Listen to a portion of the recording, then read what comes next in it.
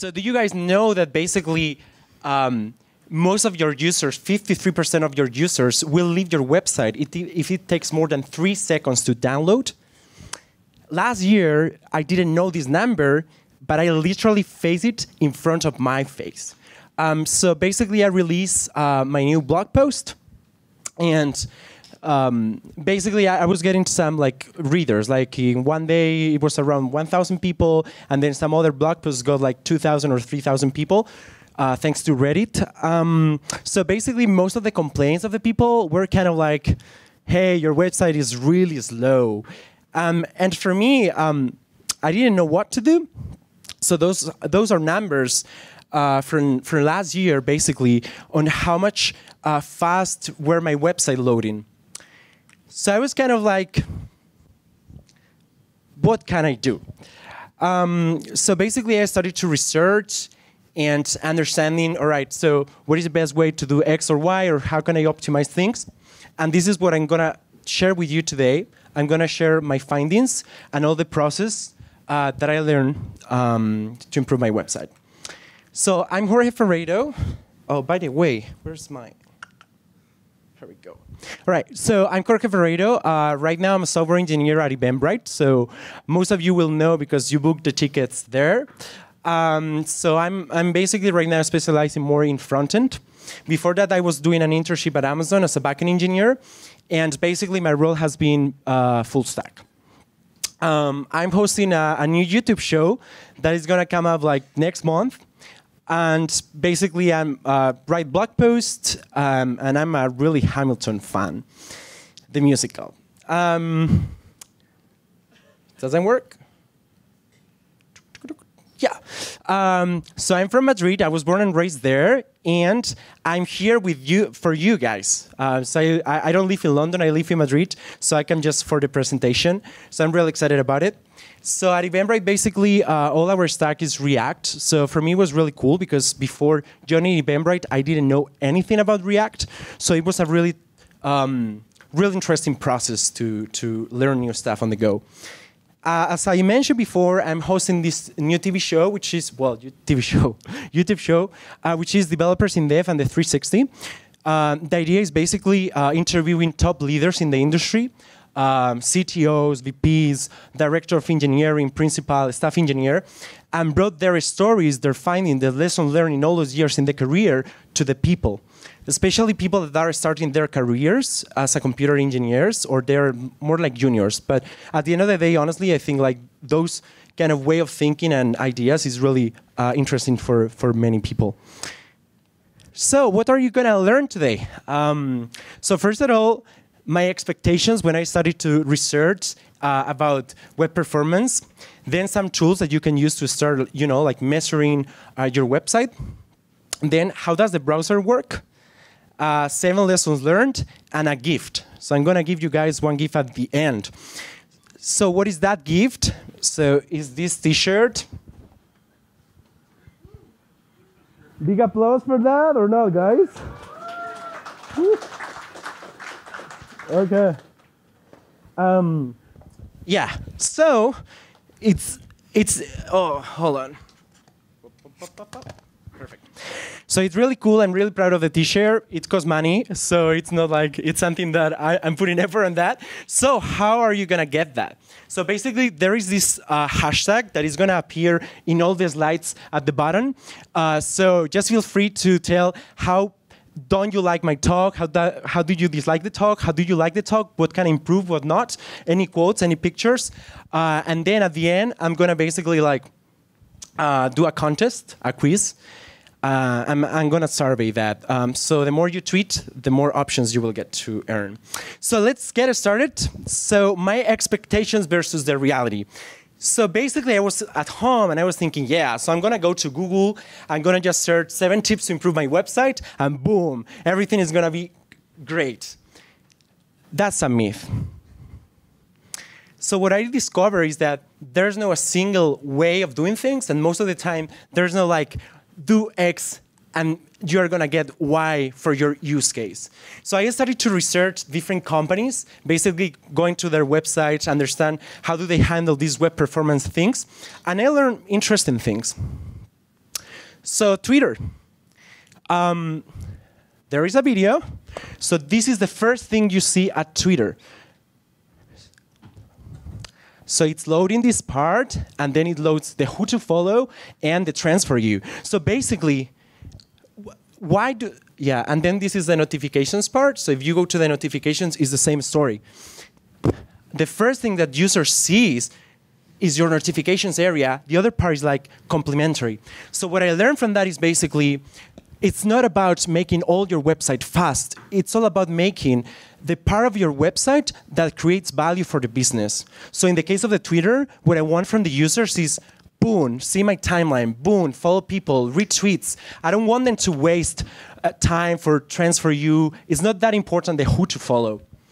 Then so that's what I call the critical path, and many people call it, which is what is the most important part of your application that you should display first to the user. Then I went to YouTube and I searched for my favorite YouTube show, Peppa Pig. How many of you do you know Peppa Pig? Yeah. So this is what happens. This is the first loading of the website.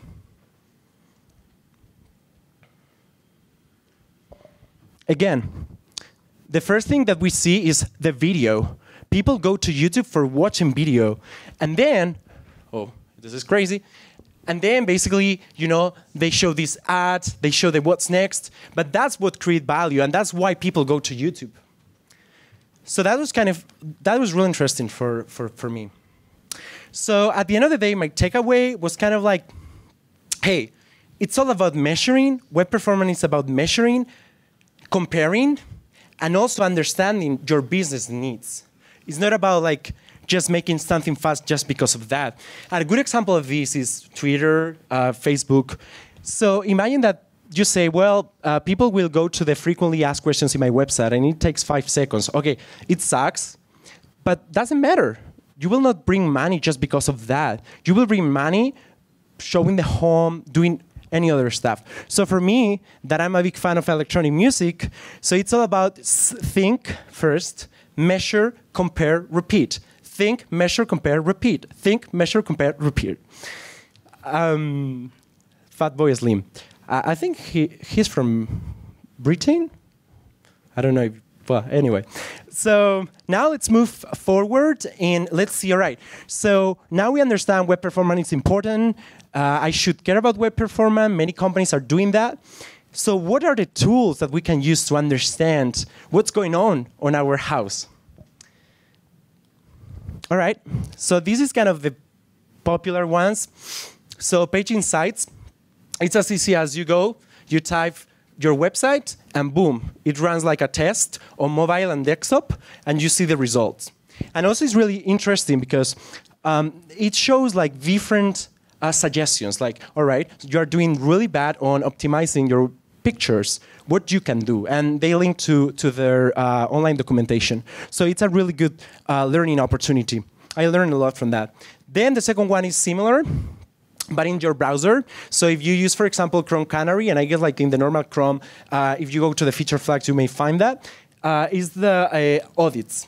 So it's same idea. You just run it, and locally, it runs like different tests. And there is the last one, but I mean, it's crazy. There are many, many of them. But this one is from Node. So it's a Node module. So you just require its performance, and basically have like different methods in their API. So in this case, for example, it's as simple as saying, I want to create a mark. So this is the starting of my performance measurement.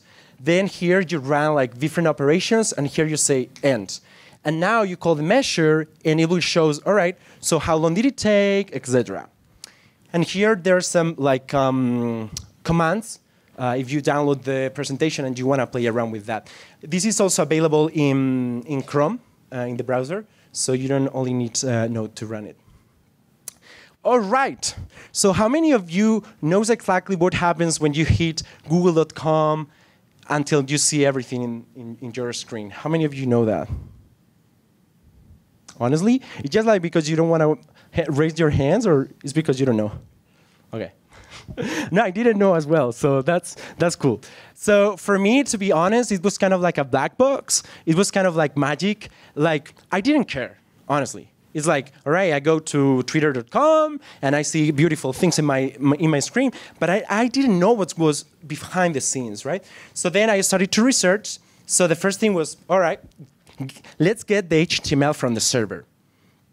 The second part is and by the way, this is what the browser does. So the second part was basically an HTML transformation. So at the end of the day, the goal of the browser is you pass me these kind of bytes that I don't understand, that I don't know. You tell me that the encoding is HTML. So I want to create a high-level representation of that code. So this is what it's doing here. So you have this tree, which is like the DOM, document object model. So you see like the different parts of the HTML converted into a tree. The second part is all about the CSS. Well, and by the way, this is exactly like the flow. So you start with bytes, which is like what computer shares, characters, token, nodes, DOM. All right, now you go to CSS transformation. So the browser does the same thing, but for the CSS. So again, the goal of the browser is saying, I want to create this high-level representation, this tree, out of this CSS that you provide me. And finally, the goal of the browser is to create this render tree. This is what the browser is going to use in order to print and put beautiful things in your screen. So that render tree, at the end of the day, is the combination of the DOM and the CSS DOM. So a good example of that, so maybe like the people that are like just on the back will not see this, but for example, this span is displaying none. So at the end of the day, the browser doesn't want to display that to the user. So you will see here that this span doesn't appear in the render tree. And the last part is all about painting. That's it. So for me, there are like three concepts when it comes to web performance. The first one is network request. How long does it take to get that HTML from the server? The second one is parsing. So I don't know anything about this HTML that you're giving me, but I will create that beautiful tree, and I will understand what's going on behind the scenes. And if, for example, if it's JavaScript, there will be some optimizations along the way. And then the third part is all about painting. It's all about rendering and displaying to the user. So one thing that I learned that surprised me a lot is that basically the part that is most time-consuming is the parsing time. So it's basically that creation of the tree. That's why basically the size of your HTML or the size of your JavaScript has a direct impact on the parsing time and on the performance itself. So kind of my takeaway from that was something like shipping less code reduces the time for parsing, compiling, and basically executing the code. I'm not saying write less code so your colleagues will hate you because nobody understands what you're doing. What I'm saying is like, if you have two alternatives and you can reduce the number of lines of the code, it's perfectly fine. So just like think about it. For me, this was an eye-opening because when I was writing CSS, I mean, I care, but I wasn't aware of the impact of, all right, I'm writing CSS, boom, boom, boom, boom, boom. But at the end of the day, it has a direct impact on the performance. So now, let's change to 6 lessons that I learned that I would like to share with you. There are more, so this is just like 6 because we don't have much time. So let's get started. All right, so let's start with a disclaimer. As I said before, and it's like kind of like pointed out the same thing one over and over, is there's no silver bullet solution for web performance.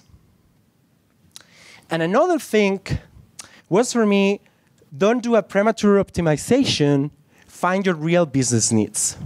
Because we are programmers, we are software engineers, where people like are starting their careers, people with more years in their careers, and we always tend to say, yeah, I want to create the most performance thing, or I want to make like everything super amazing. Something that I'm learning right now working at Eventbrite, and kind of my business unit is incubation, is research and development, but we are building a startup from scratch, is basically how to find a balance between shipping software, but not like be a super perfectionist out of it. So it's hard, but I'm learning that. And I think like finding a balance and a strive for high quality of your software by delivering fast is important. Okay, so for me, something that is really awesome and I wouldn't expect from a technical talk is basically saying empathy with your users. For me, it's all about empathy. Honestly, before starting to research all this stuff, I was kind of like, well, I don't know even that people is using internet. But something that I realized is that not like we are engineers or business people, business that are in tech in a way, but there are many people out there that don't have the latest iPhone. There are people out there that has a really crappy Windows computer that is really slow. Or even worse, there are people out there that doesn't have a high-speed internet connection. And that's a reality, especially in the developing countries.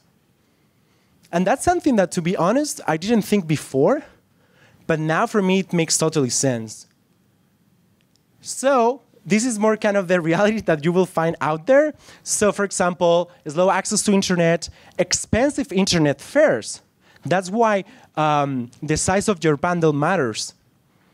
Also, cheap phones, computer, etc.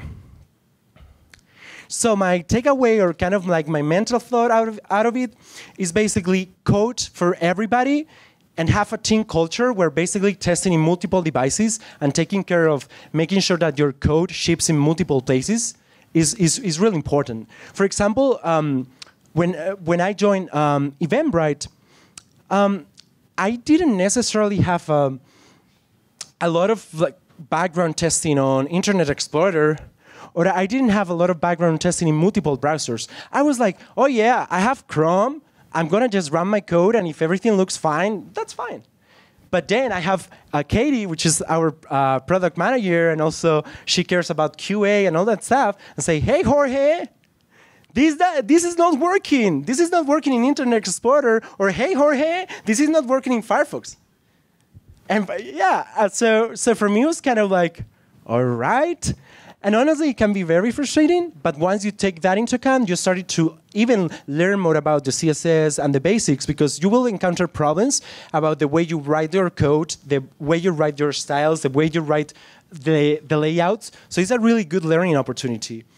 And that's something that I always try to do in my day-to-day life. So the second one, don't overwork. And I'm not, this is not something like don't overwork in your real lives. I mean, when we are coding and when we are doing websites. So load when you really need. So this is a good example of my website. So this first screen has a lot of pictures, even though I optimized it after knowing that, yeah, it has an impact. So it has like, in the first screen, you have at least 3, 6, 9 pictures, bigger ones, and then you have 3 more, which is kind of like the avatar. So that's a lot of pictures at the beginning. And the problem before is that when you're in a mobile phone, and for example, you write an image tag, it will literally go, scan all your HTML, and download every single picture that you have there. So I started to research and say, all right, so how can I fix that? Because honestly, if you're in a mobile phone, this will shrink, and you will only see until this. So basically, you're loading these pictures, these pictures, these pictures, the ones below, for nothing, because the user is not even there. So, so I researched on that, and yeah, I mean, lazy loading, that term that everybody says. So this was the improvement. I got a 99 on desktop, and I got a 91 on mobile phone. And here you can see, here basically in the screen is in which point of the website you are, and what are the resources behind the scenes that are being downloaded. But as I said before with examples with Twitter, it's not only about images. It can be more things. So for example, in the case of Twitter, as I mentioned before, they don't download first this part. They don't download first that part. They are, in one side, they are saving network requests. And in the other side, they are basically liberating resources. So the browser is not busy painting other parts that are not needed at that time. Third, something that I recently discovered, it's all about the modern images formats. So traditionally, we have PNG, we had JPG. Sometimes it's hard for me to pronounce like words in English. So I discovered that basically, it's really impressive, but most of the times that I discovered that the website was taking longer is because I got like 1 megabyte, 2 megabyte pictures, especially with PNG pictures. And for me, that blows my mind. Because I wasn't care, like, yeah, I export this picture, everything looks great, I access to this website, and with my high internet speed connection, everything looks fine. But then I discovered that by reducing that, the first time that the user see, like the first render time, like the first rendering part that the user will be able to interact with the website was faster by reducing the image size. So yeah, some formats like GPEJ 2000, WebP, GPEGA, XR. But there is a problem, guys. Everything is not that cool. So as always, there is the problem with the cross-browsers compatibility. So in this case, for example, I found a way. The link, it doesn't show up, but basically, once you download the slides, you will see, and you will access, and it's more in detail. But basically, they put a bunch of fallbacks.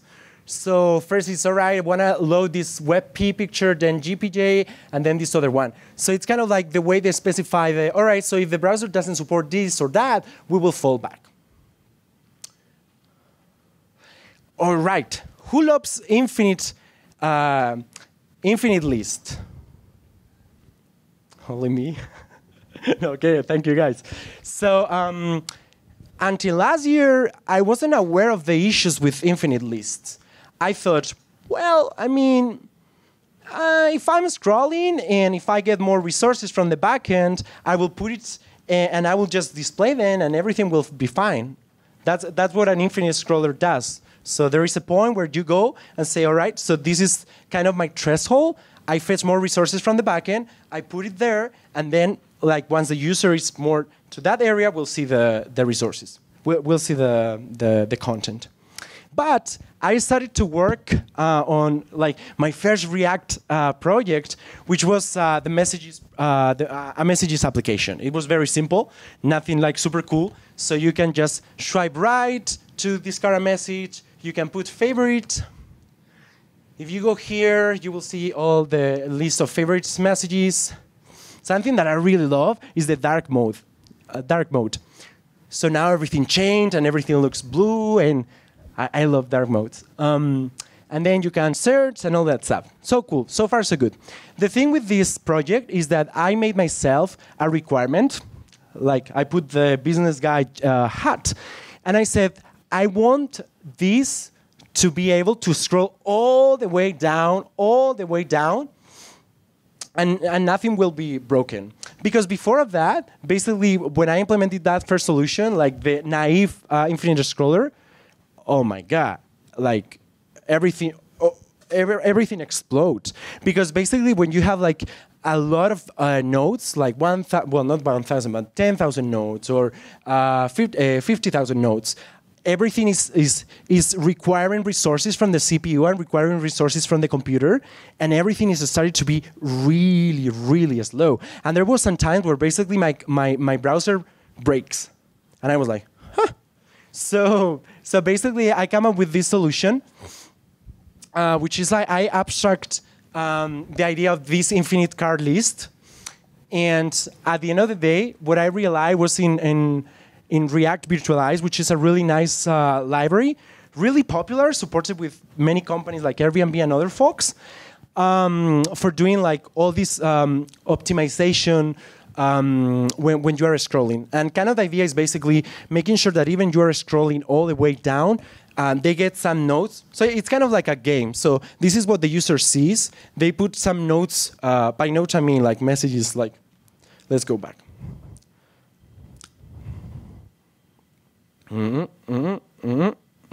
Okay, so the idea is very simple.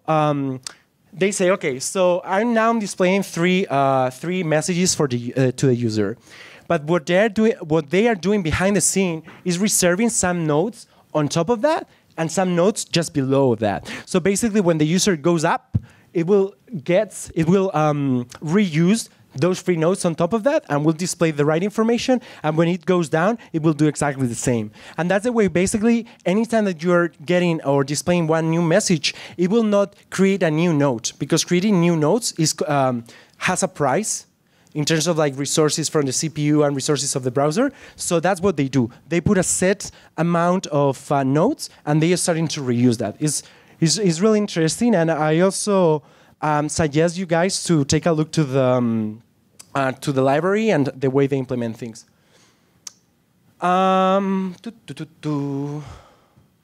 Let's go.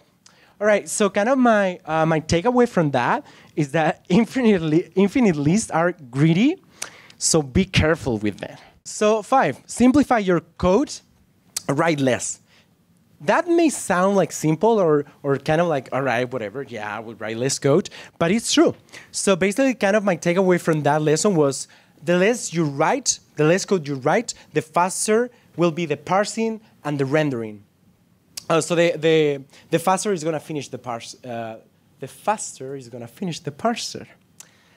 And also, it's really important to remove unnecessary dependencies and code. So there are some tools out there, like you can run and basically understand, all right, so I'm not using this part of this other part. But like honestly, when I was like preparing this talk and I review like what I did with my website, I found like why I'm importing this library or why I'm doing this or that. And I realized, all right, I'm not using those resources anymore. It doesn't make sense to keep having like, to be part of the bundle, to occupy the space. And with this, like, you can do that exercise and you will be surprised. And also something that I learned that I wasn't aware before is basically when writing CSS, the more kind of nesting and different selectors that you write here, and this is, of course, kind of like a crazy example, just do for this, the worst. Because basically, what I told before about the way the browser creates the tree with the CSS, it will go deep, deep, deep, deep, deep. And you know, guys, like it's easier to find this, but then this and that, it takes more time. So, takeaway. The shorter your CSS selectors are, the faster the browser will apply the styles. All right. This point, also weird for a technical talk. Take a coffee with back and Fox. So I like this meme because it's kind of like, yeah, scaling and just add Redis. So something that I learned in a personal project that I did. So the idea of daily focus was, this was like in my last year of the university, I did this project. So the idea was basically integrating third-party services like social networks like Facebook, Twitter, Gmail. Also creating new services on the go. For example, the Bitcoin service to read Bitcoin news.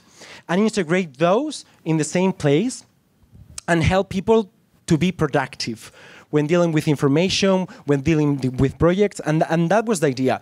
And it was really cool because, for example, I found a way to create new functionalities on top of Gmail, for example. So it's not in this screen, but all the email conversations that you have were converted into chats with the idea of like seeing faster the content and have more like a look and feel like, let's reply quick.